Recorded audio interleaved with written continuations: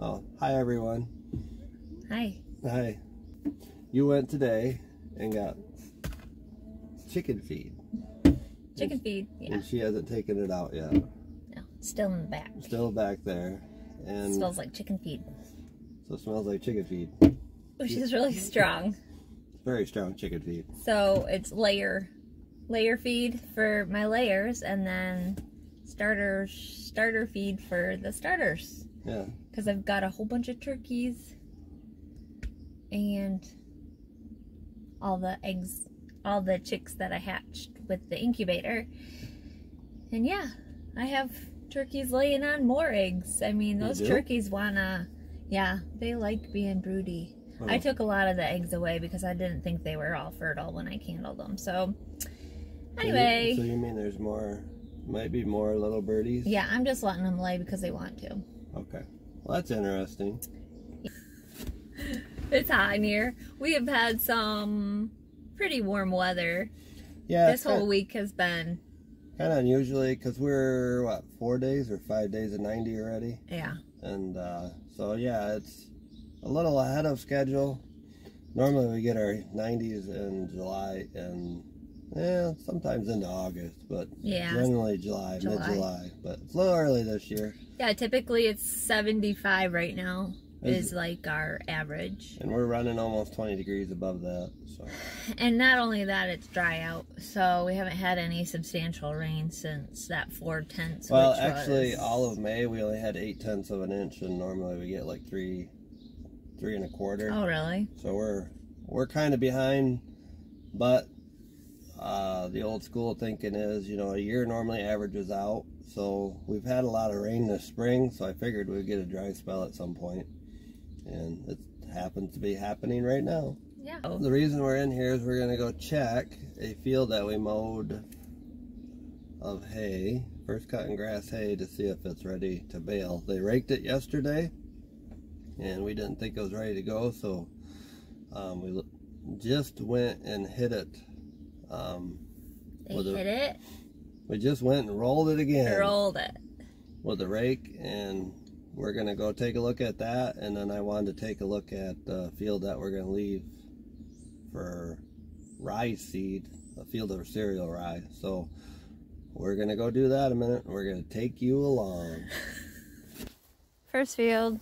Wait, this is really, there's a little field behind the woods there, but. So when you're always checking hay, I was always told you always reach underneath. And then you pull out underneath.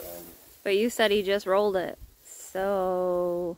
So it seems to be... Well, I rolled it half hour ago or so. This is grassy stuff, too. But yeah. Oh, there's a tough spot right there. Right there. I can feel it. But that's a piece of alfalfa right there. But I'd say it's almost ready to go. Maybe another half hour. Okay. So. How many bales do you think we'll get off this? I don't know. Put your estimates in the comments. And then maybe I'll let you know at the end. Maybe we'll let you know.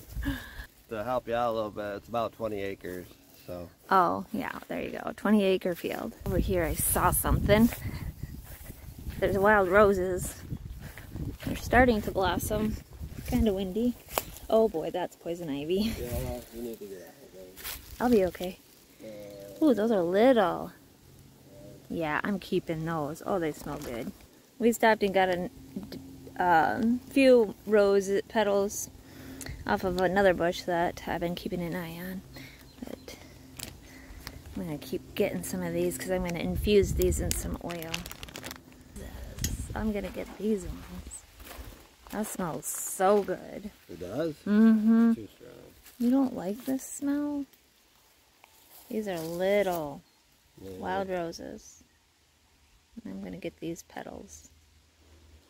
Oh, that smells so good. What do you do with rose petals? We're going to infuse them in some oil and put them in a salve. Oh, for what? Or drink them as a tea. For what? For your hands. Oh, okay. As you see the deer walk through here. Here's a deer path, yeah. It's heavily deer area. Go into the field here. This is our rye. Oof, this could make me itchy. Look at you. So yeah, this is our cereal rye that we're saving this field for seed. And you can see right now that it's pollinating. Here, see this? And yeah, it just tells you that this variety is a tall variety. Yeah. Because it's up. But we thought 6-7 foot. Thought we would take a look at it just to see. But yeah, this could this sure could use maybe a drink too. But it's cracking ground, and this isn't even clay. no. See what I see? Ladybugs all over this. Oh. I wonder, there's one there and there and there. Yeah. What do they do? Eat the bugs? The aphids off of it? Maybe. Yeah. This is something. So yeah, it's this is what we're saving for straw and for seed, and I just thought we'd get a look. I wanted to look at it before before it starts going down, because once it gets pollinated and the heads start filling with seed, it seems like rye likes to fall on itself. Yeah, stems are so... But there'll be a lot of straw here. I mean, yeah, there will be. So. And will you be coming in here and spraying it? Some people think that straw is sprayed for weeds and things. No, very rarely does people spray wheat for weeds. It happens every now and then, but it's not a widespread practice. Maybe it depends on where you're at and how tall. Well, the reason some people around here might spray their wheat for weeds is to get it through the combine. It's very hard to get.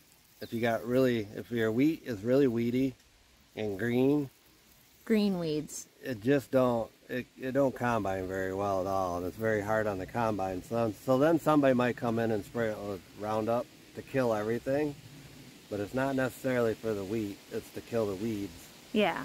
So it goes through the combine. Some people spray their rye and wheat for weeds before like when it's growing, but it just depends on who it is and when they do it. So. But we won't be spraying. No. This field is actually very clean, so there's no weeds in it to mount anything. No. So it'll do quite well. So. Well, this is how many rose petals I got. There's two different varieties. There's the pink kind, and then there's the little white ones. But this is all I got. I didn't want to burden Kevin and have him pick with me, just because I know he's got things to do. So I'm going to put these on my curing station and let them dry. I'm not going to put these in the dehydrator because they're so delicate. But oh, if you could just smell these, they're so nice. Let me show you my curing station. It's over here. So I have this little greenhouse that someone sent me last year, and I converted it kind of into a curing station. So it just zips open and close. It has 4 shelves, and I can just put all my herbs and everything that I'm curing, which I'm going to be using for medicinal purposes, and I don't want to dry it with my food dryer, which puts heat to it. So this is what I'm doing. There's lemon balm here. This can probably come out. And then I have these are peonies that are just opening of my own. These are rose bushes. This is rose petals of my own. Mine are just starting to open as well. I did some a few days ago, and that's how big they end up being. More peonies. The smell in here is lovely. And then I have some herbs down there. But what's actually drawing moisture out is this little thing called a dehumidifier. It's got a little bit of water in the bottom already. And this just quietly runs all day and night, and it just draws the moisture right out without needing to add heat to it or anything. So that's my little curing station, and these little rose petals are gonna go in there next. Definitely got windy. So I'm at the field where we're baling. Kevin's having some issues because we don't have a shield. What's that called? He got it plugged once. Actually, he might be plugged right now. I'm walking over to him a minute. There's supposed to be a shield that comes down. Well, I'll show it to you so I don't have to explain it. But anyways, the shield broke and it kind of just rusted off. The baler is 20 some years old, so it definitely is seen its better years, but Ethan was gonna make a new shield and hasn't got around to it. So the shield helps prevent the hay from, it kind of keeps it down so it doesn't fluff up and plug. And so he's been plugging, it looks like.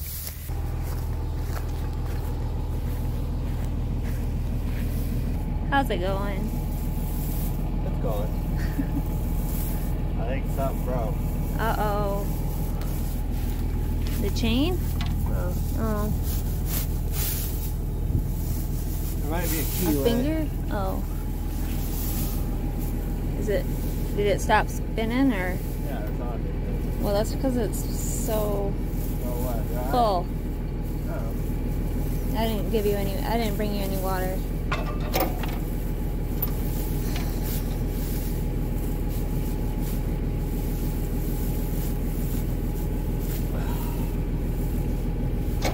Too bad we don't have reverse on it.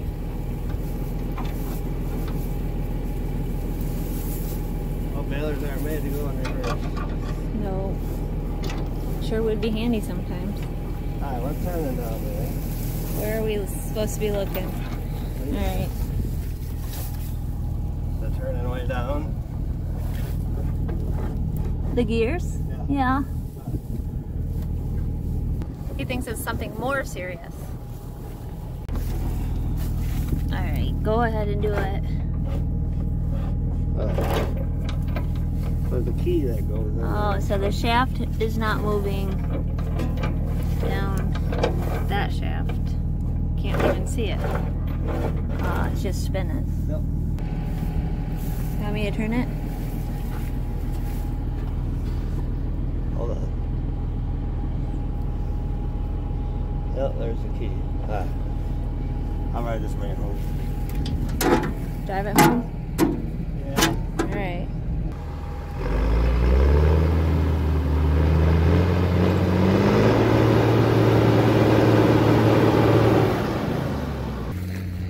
So he's up to about 18 bales so far. So if you've guessed 20 bales, you better guess a little higher.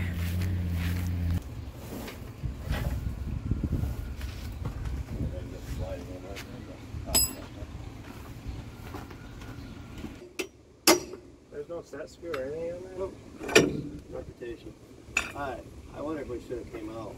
Yeah, that's what I was trying to tell you. Okay. Bottom one's my concern. Okay, take that off. I think I should put a different shim behind that. So 15, 16. Alright, I'm up.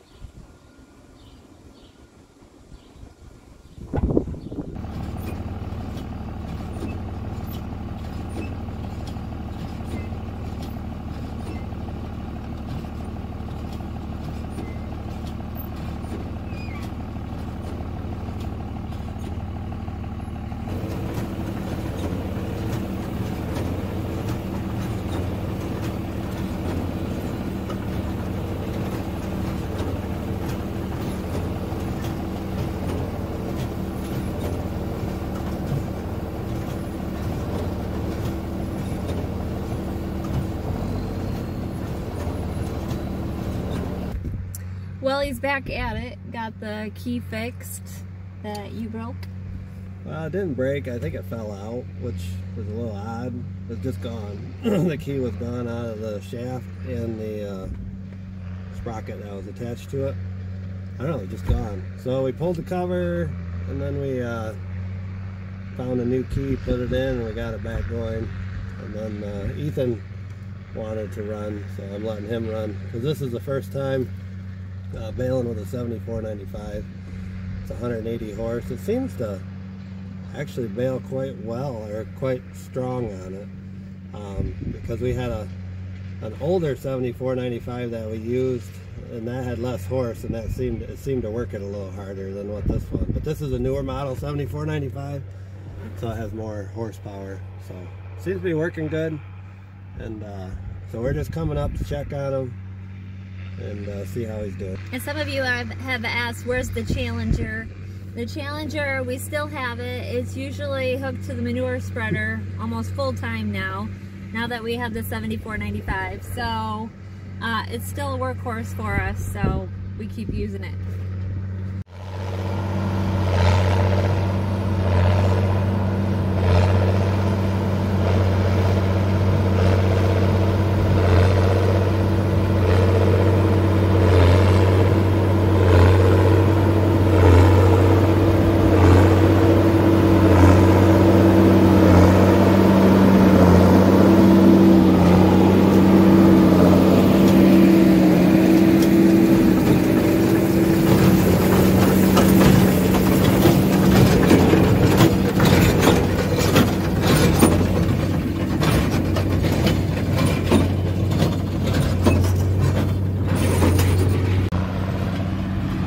A lot of you ask what that yellow tank is on the back.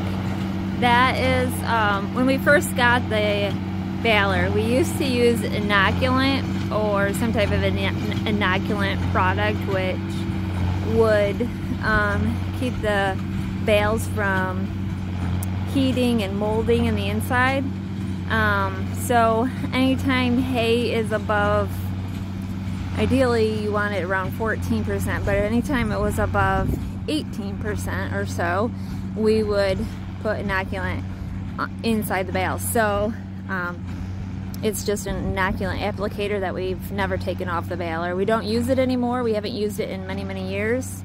We just like to make sure that we bale it dry. If not, we just leave them outside for a while to sweat out.